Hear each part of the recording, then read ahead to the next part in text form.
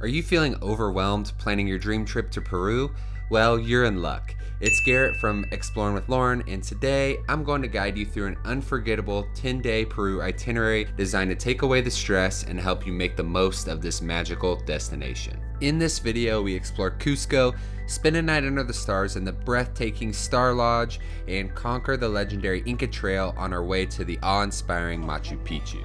And this isn't just an ordinary travel vlog. I'm going to show you how to make the most of your time in this country, including the logistics on how to get from place to place. Hit that like button, subscribe to our channel, and let's dive right into our ultimate 10-day Peru itinerary. We flew from DFW to Miami, Miami to Lima, and Lima to Cusco. Made it to Cusco. Our travels to Cusco were anything but smooth, but we are hopefully going to Peru.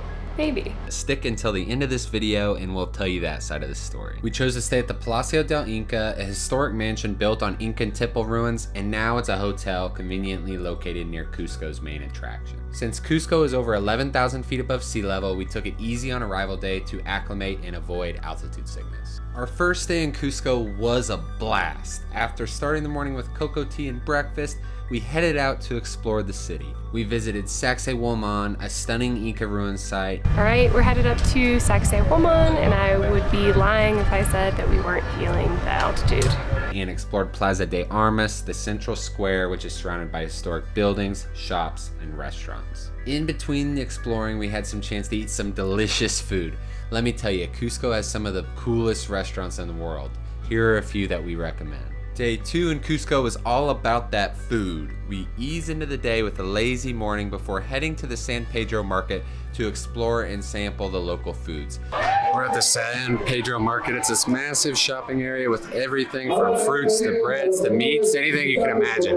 And it's pretty busy. So we're buying a bunch of stuff for our cooking class with our guide, and then we were gonna go back to the studio and cook it. So it should be fun. That evening, we participated in a cooking class where we learned how to make traditional Peruvian dishes.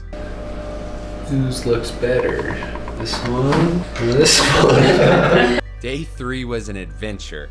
We hopped in a van from our hotel in Cusco and headed to the Starlodge in the Sacred Valley. Picture this, you're sleeping in a pod, hanging off the side of a cliff. We've got a full video about the Starlodge, so if you're curious, check out this link and join us for an unforgettable experience. Hello, this is Lauren and Garrett in Pod 6. We're coming down. Okay guys, please don't forget, always keep your carabiners. Copy, see you soon. Let's go. All right, let's go. It was really scary. I'm really scared of heights. It was fun. Like, I had a great time, but going up in the dark for the third time was pretty tough. So I'm glad to get in here. I'm not gonna leave until tomorrow, and then I'm gonna get down as fast as possible, so yeah. On day 4, we were set to visit ancient ruins and the salt flats, but fate had other plans. We ended up walking for about 3 hours from our cliffside Starlodge to our hotel in Urubamba. And boy, was it an adventure. But that's not even the half of it. You have to watch the full video to hear the whole backstory. Despite the unexpected turn of events, we still had an amazing day exploring the Tambo del Inca, sipping coffee at local shops, and savoring a delicious dinner. The hotel was gorgeous, but we'd recommend staying in Ollantaytambo instead because there's more things to do.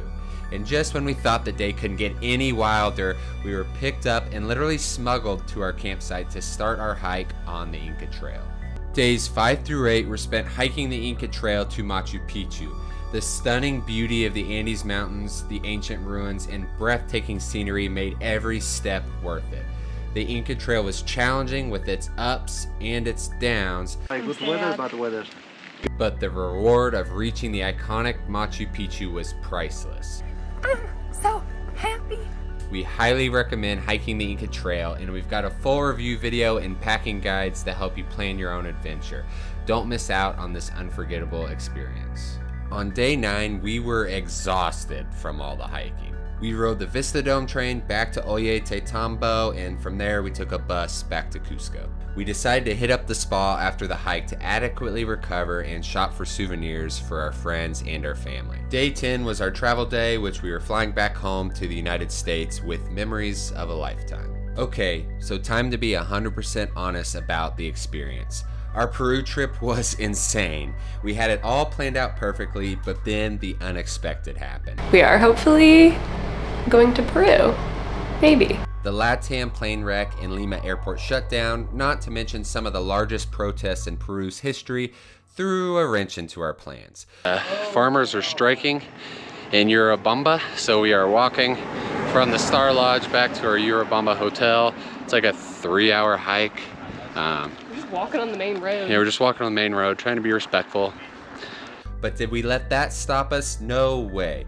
We worked with some amazing vendors to make quick modifications and still enjoyed the things we were most excited about.